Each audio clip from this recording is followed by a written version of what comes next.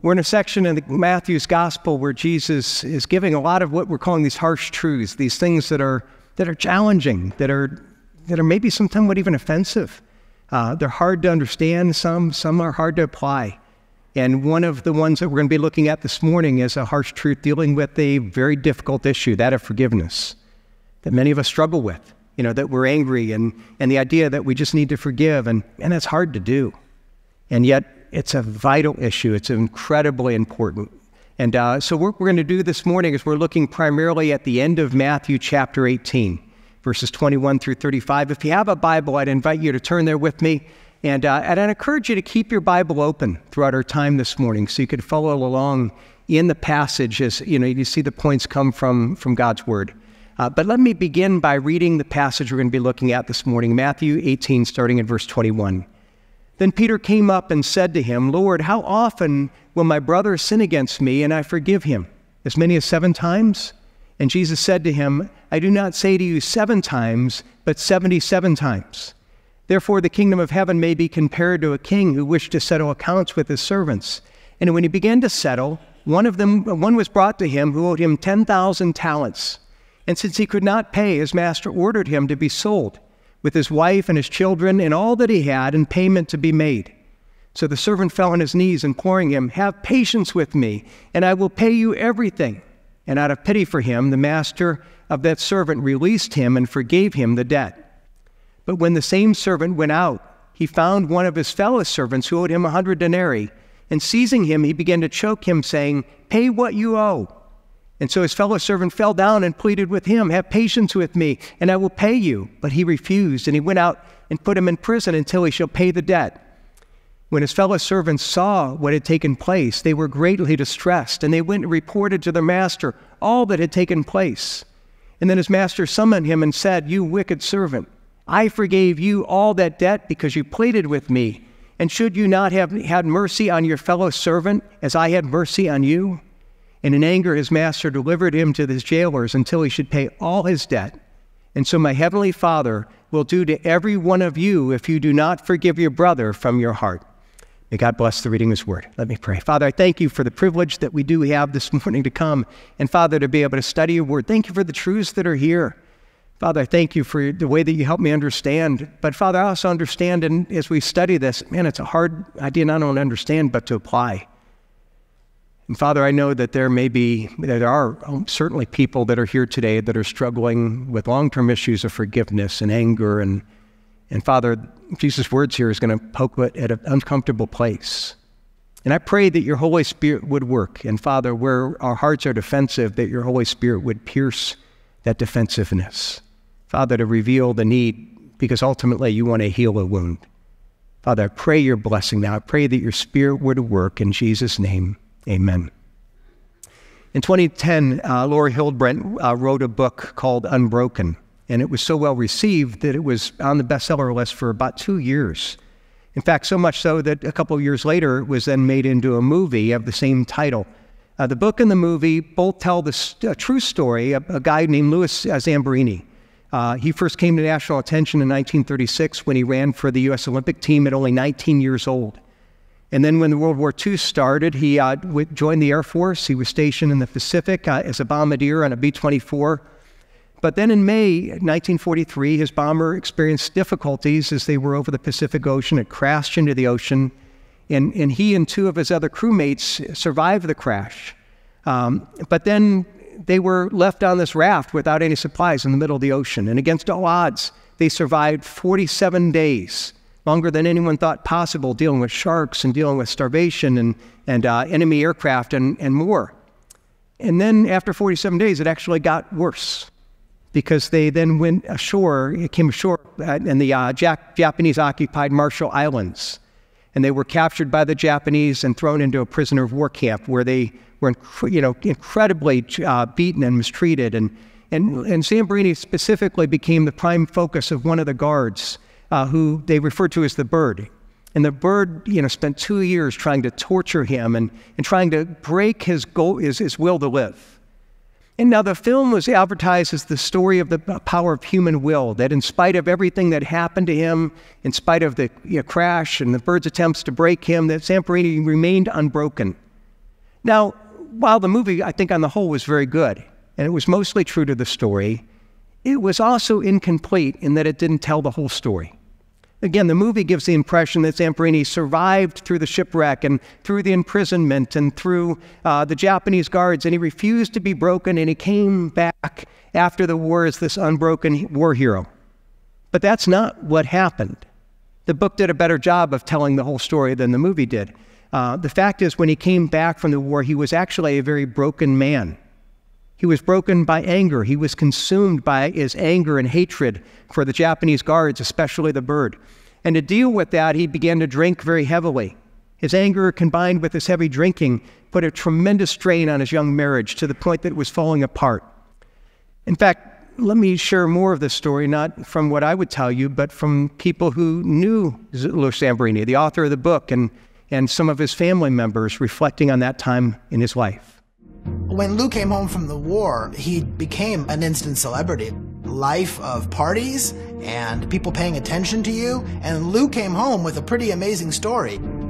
He was kind of dazzled by his sudden fame. Everyone knew he was this miracle survivor. He had been given up for dead, and suddenly he was alive and had this incredible story to tell, and he was a huge star. He tried to fit back into a world that was completely different than when he had left it.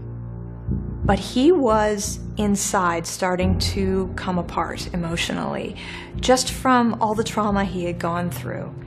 When Louis came back from the war, he was a damaged person. He held on to his hatred for the bird and his other captors. My father was drinking a lot and heavily to self-medicate. He was violent, he was an alcoholic, he was plagued with nightmares. Night after night, he woke up having the same nightmare of grabbing the bird by the throat and strangling him. He had plotted to save up enough money to get back to Japan and find him and take care of him. And I mean, kill the guy. His life was a shambles. He was destroying his marriage, and I think he was heading toward drinking himself to death. When you hear that part of the story and you realize this was not a guy that wasn't broken, he was very broken.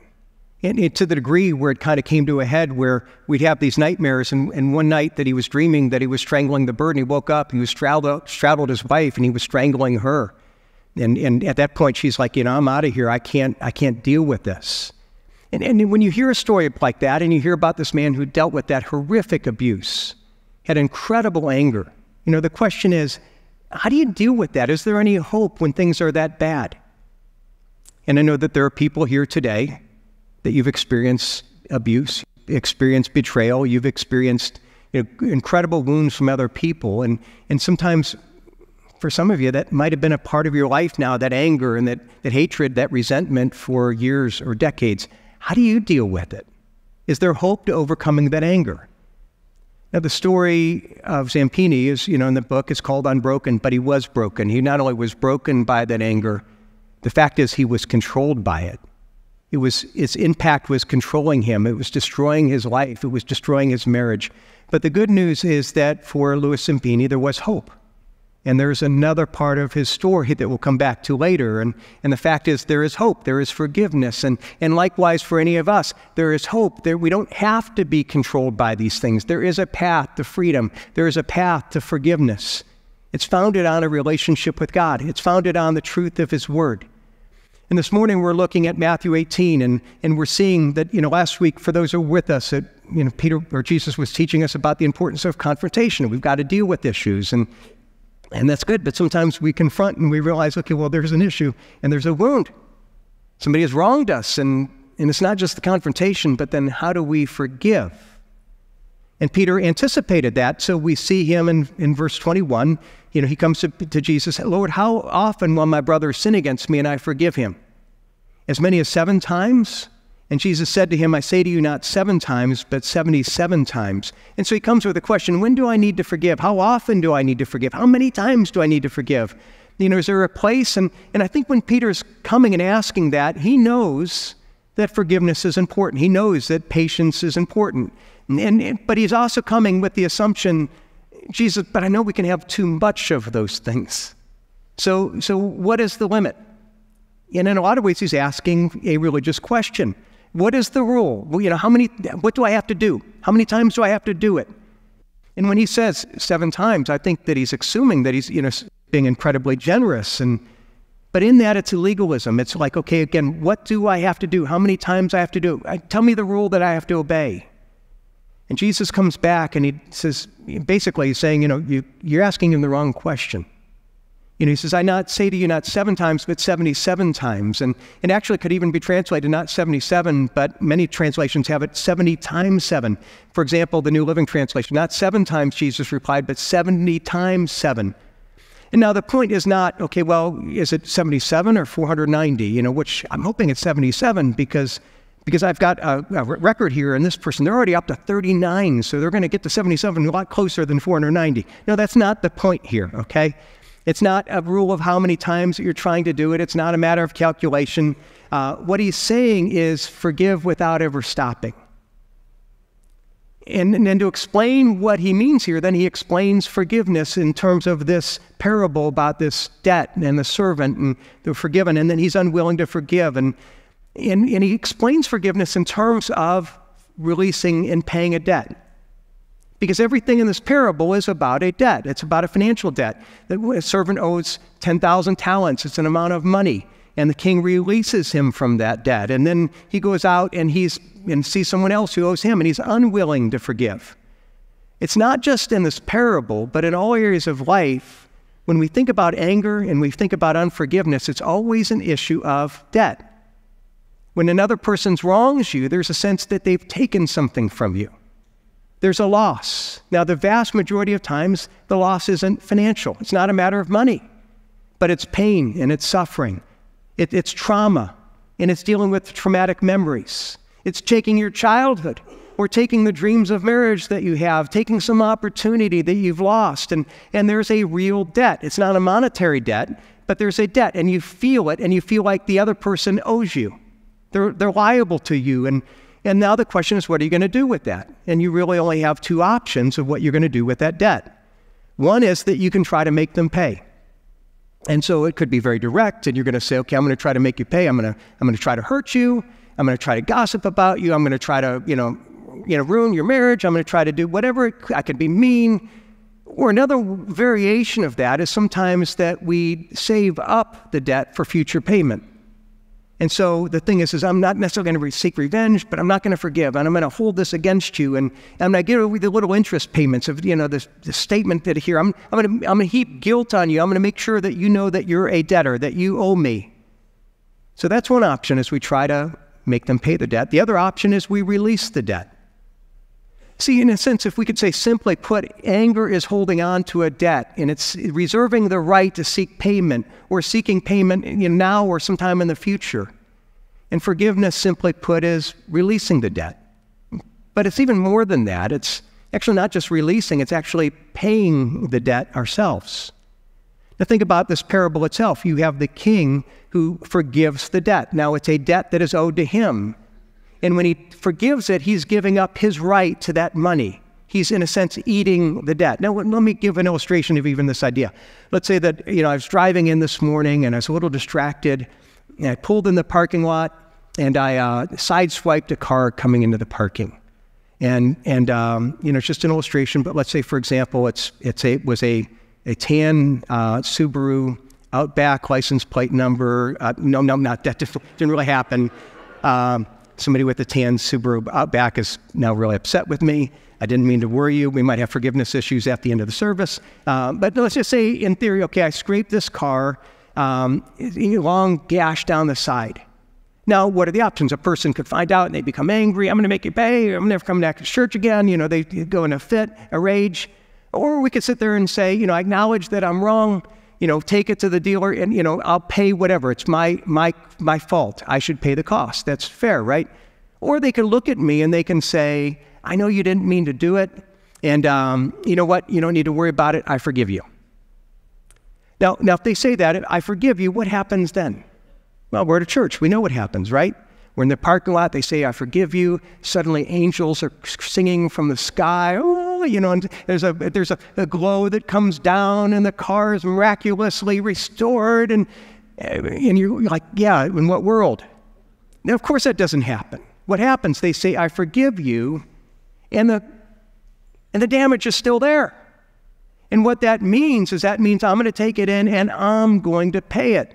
I'm going to eat the cost. I'm going to pay for the repair. And the same thing is true when we forgive of any problem, any debt. There's a problem there. And we're saying, in a sense, I'm taking responsibility for the wound. There is a wound. There is a debt. It shouldn't be overlooked. It shouldn't be depreciated. And often the debt is large. The harm that is done is significant, and that shouldn't be ignored. In fact, something that I hear in church circles all the time is, well, we need to forgive and forget, which in practice usually means, and let's not make a big deal, but let's ignore it and bury it.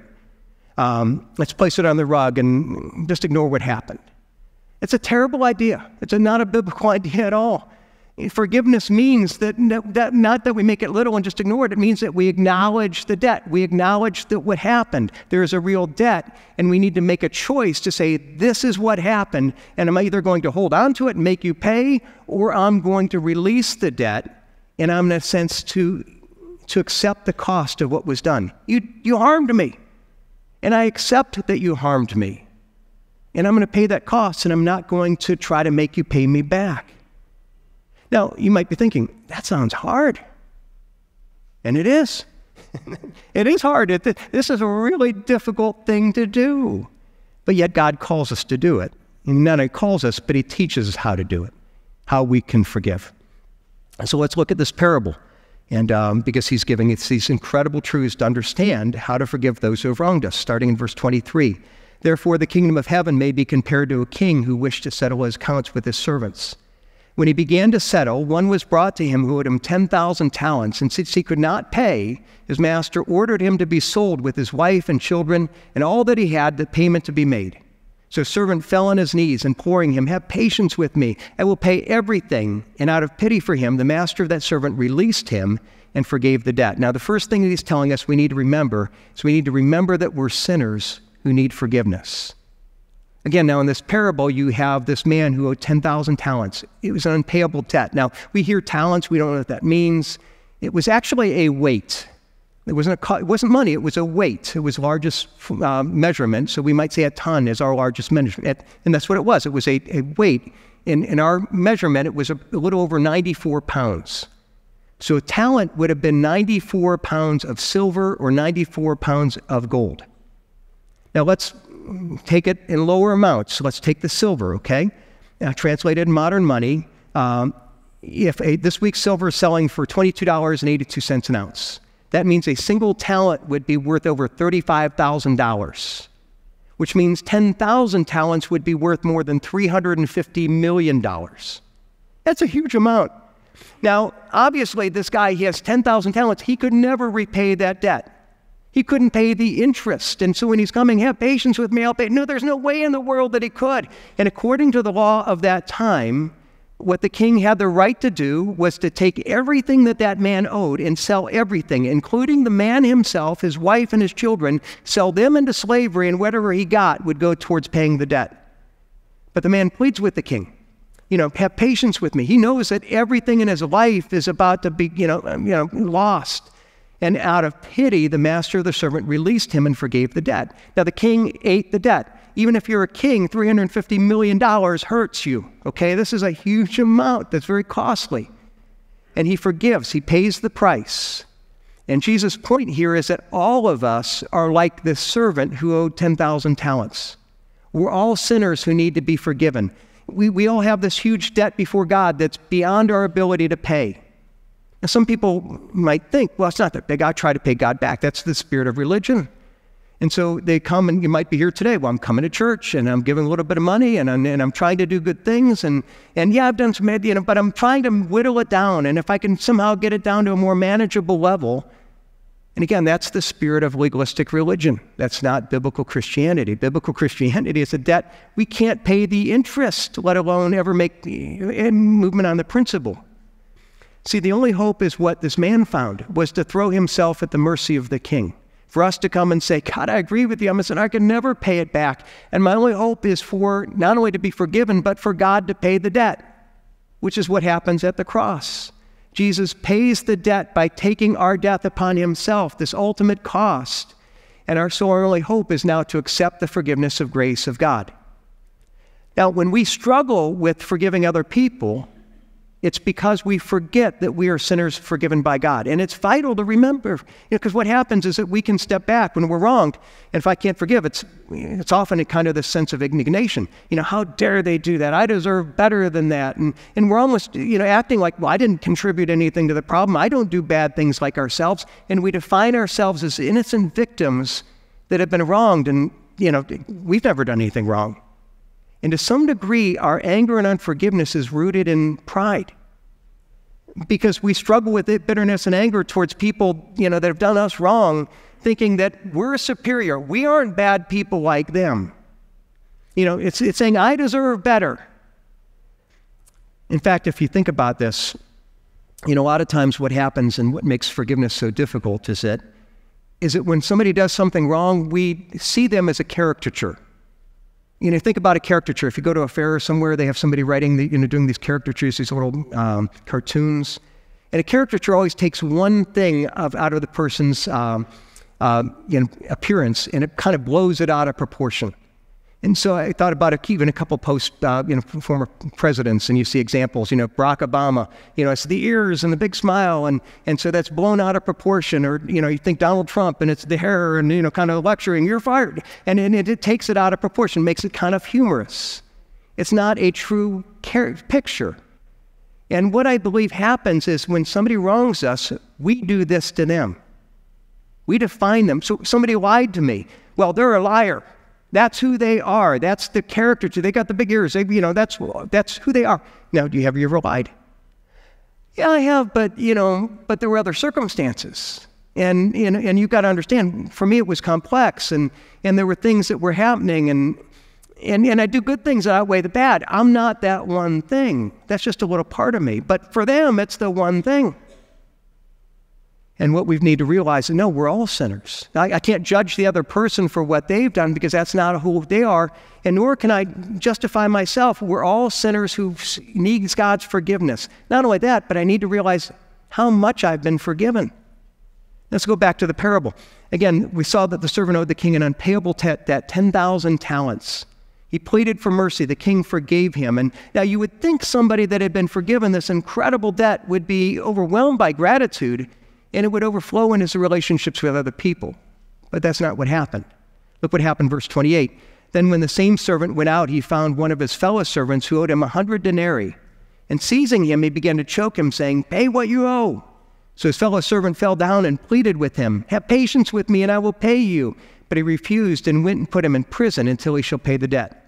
Now here's a part of this passage that I think is often misunderstood. I've heard this taught before, and usually when it's taught, they'll say 10,000 talents, it's huge debt, and then this guy owed 100 denarii. It was a small amount, it's $50, it was nothing.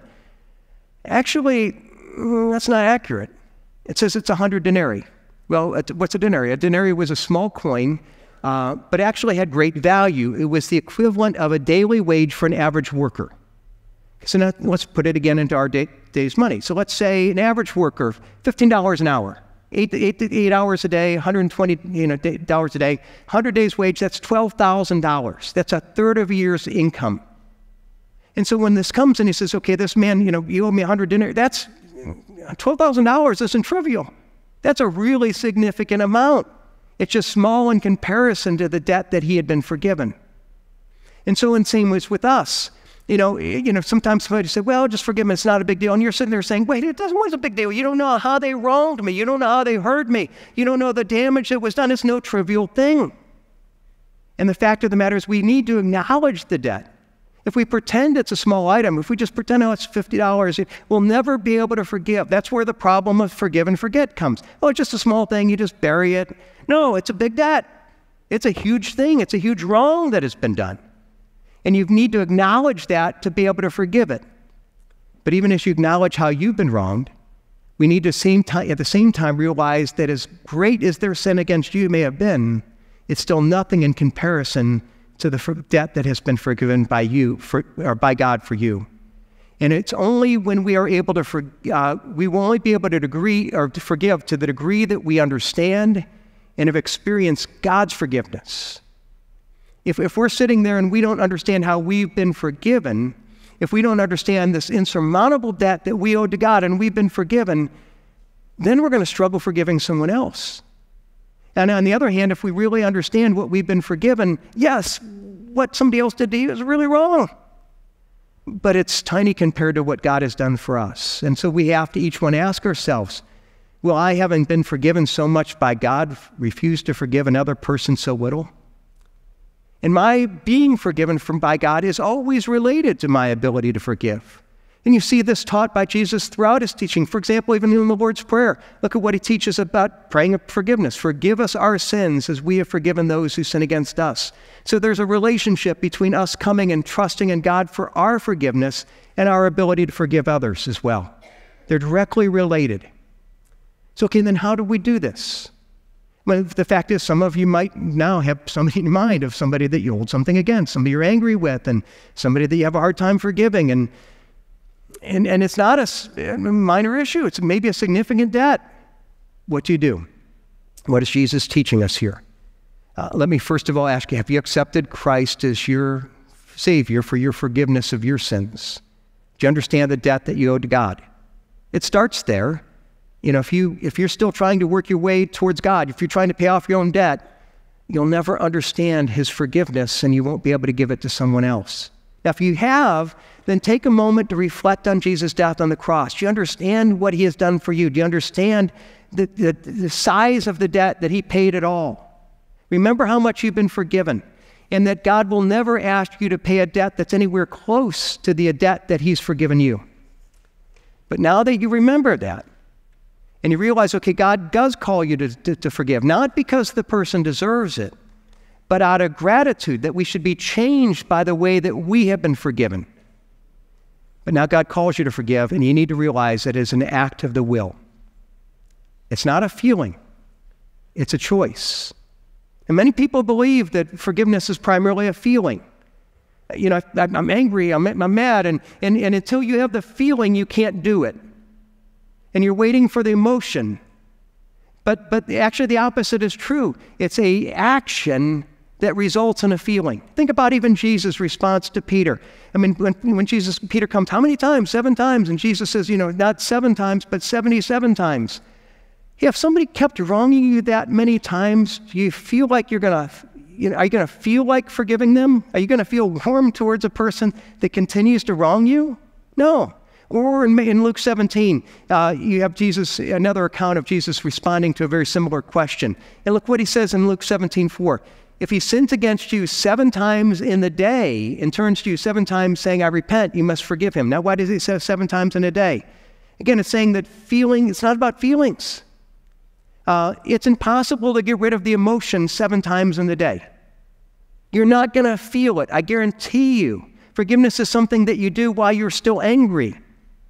And so, according to the Bible, we're called to grant forgiveness before we feel it. We make the decision to release and to cancel the debt, even if we don't feel it.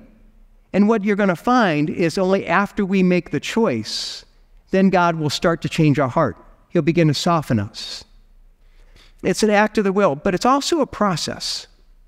You know, a lot of times, I know in my own life, you know, there have been times it's like if somebody has wronged me and I forgive them and I thought I forgave them, and next thing you know, I run into them somewhere else and man, I'm angry.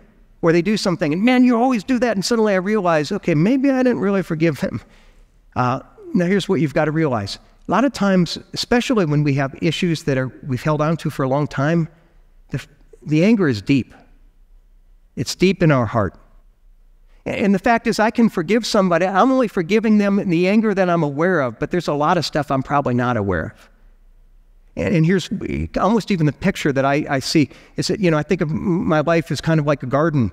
And any of the gardeners, and you go and there's all kinds of rocks and things, and you clear off the rocks, and what happens after the winter and the spring comes, there's all kinds of rocks that are there. You know, they're not the old rocks. They're new rocks that were hidden underneath the ground and it got pushed up. But you had to clear off the old rocks before the new ones come up. Now that's what anger is often like. Yeah, in fact, there are times that I used to say, I forgave that person. God's humbled me enough on this that I can say at best, I think I've forgiven them as best as I know. But I've always got to be open to the fact that there may be issues I haven't dealt with. because I've got to be aware that there are rocks that are still coming up. And so forgiveness is a process, and you need to be willing to go through the process, and it's not just a one-time deal. Because ultimately, it's not just something we do, it's a matter of the heart. True forgiveness is always from the heart. Again, remember, Peter's coming and saying, how many times do I have to do performance? But Jesus makes it a matter of the heart, and he makes it clear at the very end. Look at what he says in verse 35. So also my heavenly Father will do to every one of you if you do not forgive your brother from the heart. Now, those of us who have young children, we remember times that, your kids will do something wrong, and one will hit the other and say, so I'm sorry, and say, I forgive you, and you could tell that a lot of times they don't mean it at all. You're trying to teach them the right thing to do. And sometimes they might even fool you. We never fool God. And God just doesn't want us to say the word. He wants it to be the heart. Now, let me share, personally, I struggle with this because I'm not ever sure if I've really forgiven the person from the heart. And let me share just even my own walk and where God's confronted me, even a verse that he's used. I'm in Romans chapter 12, there's a great passage, the whole second half of the chapter is all about forgiveness. And one time I was dealing with forgiveness and some anger towards a person, and I came across Romans 12:14, which says, bless those who persecute you, bless and do not curse. Now, blessing means to pray for God's blessing. Pray for God's good. And I realized, okay, God was telling me, okay, if you really forgave this person, you're going to pray for God's blessing on them. And it was like, okay, are you able to pray for God's blessing? And my honest response was, well, God, they would really be blessed if you humbled them and pointed out their sin and you made them miserable. And after making them miserable, then bless them that way. And I felt God coming back to me and saying, could I bless them without breaking them and humbling them? Well, you can only bless them after they see their sin and they come and apologize to me. And, well, what if I saw them sin and they never apologized to you? Would that be okay? No. It's good. God, this is the right way. You got to bless them. And the fact of the matter is that deep in my heart, I was showing I couldn't pray for the person's blessing. Deep part of me wanted them to be humiliated, to be exposed, to suffer in some way. And God was showing me that I had a heart issue. That I had not forgiven at the heart level. And so we need to struggle with that. It is not easy.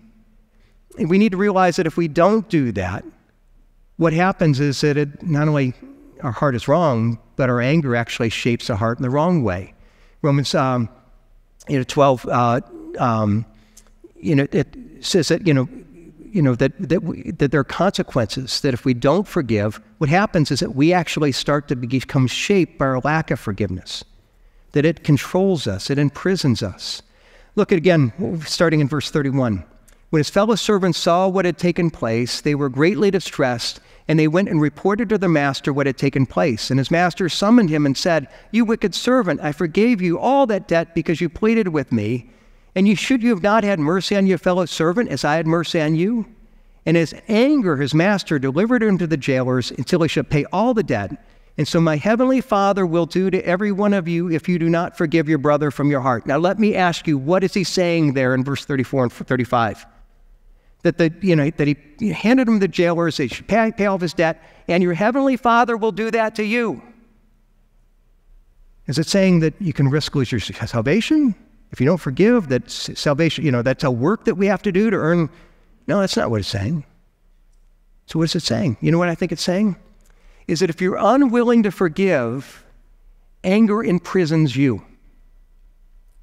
If you're unwilling to forgive, you become controlled by the anger. You become defined by the anger. As one person said, anger is like a acid. It always does way more damage to the vessel it's held in, to whatever you want to pour it out on. And that's what's the case. We're holding on to it because we want to punish the other person. And the thing is it's punishing us.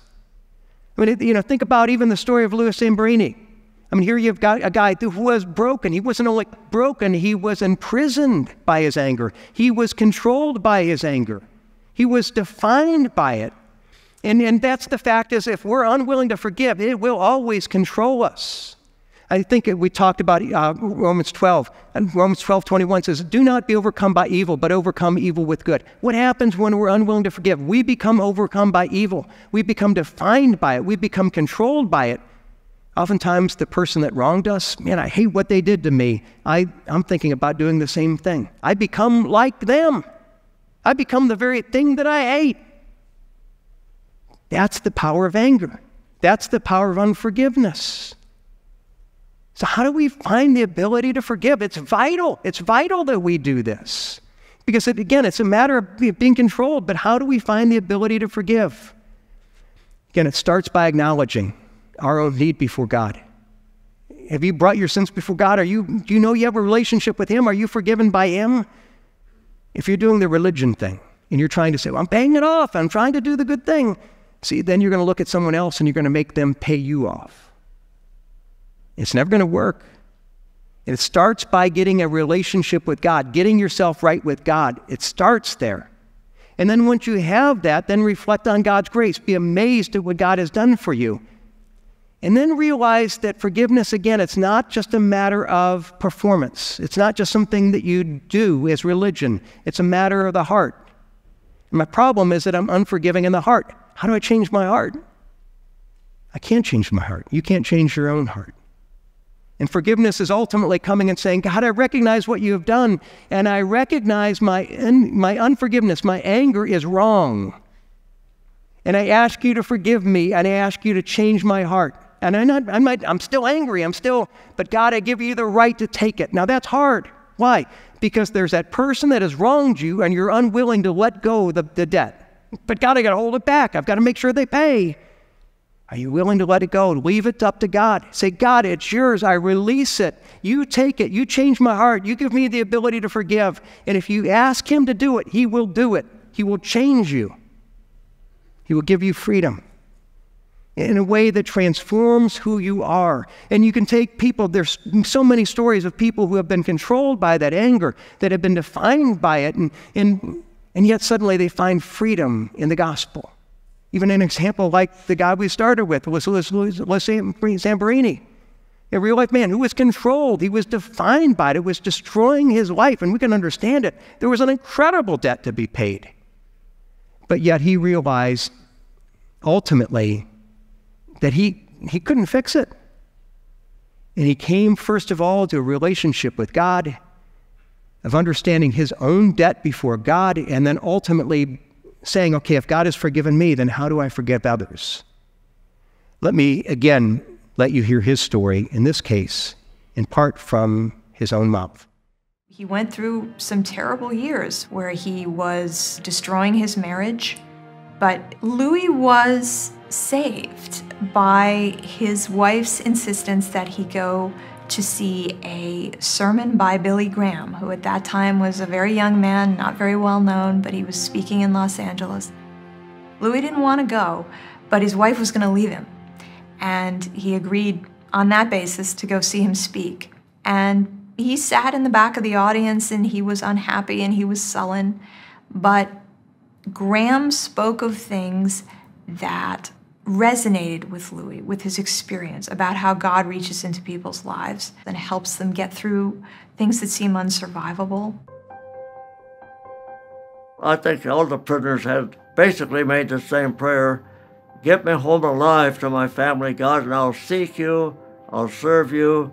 And you make promises while you're under a dire situation. But how many of them keep their promise? I didn't. And so my life fell apart. And it was at that moment that he made this realization to himself that he thought God had actually helped him through this, and he owed God something. And he realized what he needed to do. So I went forward in the meeting and made my confession of faith in Christ, and I couldn't believe what happened. While I was still on my knees, my life changed in a matter of moments, because I knew I was through getting drunk, and I knew that I forgave my guards, and I knew it was a miracle because I forgave the bird. And that was the first night. First night in 2.5 years I didn't have a nightmare, and I haven't had one since. And Louis realized that God can forgive him for all the rotten things he did in his life, that he ought to be able to forgive those that had done him wrong. So forgiving the guards and the bird was actually salvation for him. It really turned him around in an instant. He decided he needed to test his forgiveness to see if he really had truly achieved it. And he went back to Japan to meet the guards who had abused him so terribly. And he went to Sagama prison where they were all being held for war crimes. He went to every single one and looked him in the eye and told him that he forgave him for the treatment that he received when he was a prisoner of war. He felt no animosity. He just felt compassion, and they couldn't believe it. He couldn't believe it. It was a wonderful experience. He knew he had truly forgiven then. I think it's incredible that he forgave them. That's a lesson that he taught my father and me. By hating somebody, I'm not hurting them, I'm only hurting myself. You can forgive anybody. Forgiveness is always possible. An incredible story. But again, when we hear a story like that, you say forgiveness is always possible. When God does that kind of miracle in a man's life like that, is there any of us that have things that God is unable to do that miracle? We whose sins have been forgiven, who have been forgiven this 10,000 talent incredible debt, understanding what God has done for us, then willing to come and say, God, here's my heart. I'm willing to let you change it.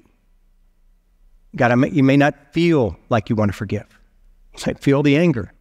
But are you willing to say, God, I give you that debt. I give you that anger. I ask you to change me. I ask you to give me the ability to forgive, even to show kindness and compassion to those who have wronged me. I hope and pray that you're going to do that. I believe that God wants to do some miracles in this room, even today. He wants to bring some incredible healing to some incredible wounds that have bound people for years or decades. God has the ability to do that. And that is it for this week's message. If you have a question about the message, community church, or Jesus Christ, send us a text to 330-400-3242. You can learn more about our events and community groups online at ccpl.life/connect. There, you can also send in a prayer request. We would love to pray for you. Have a blessed Lord's Day, and we'll see you next week.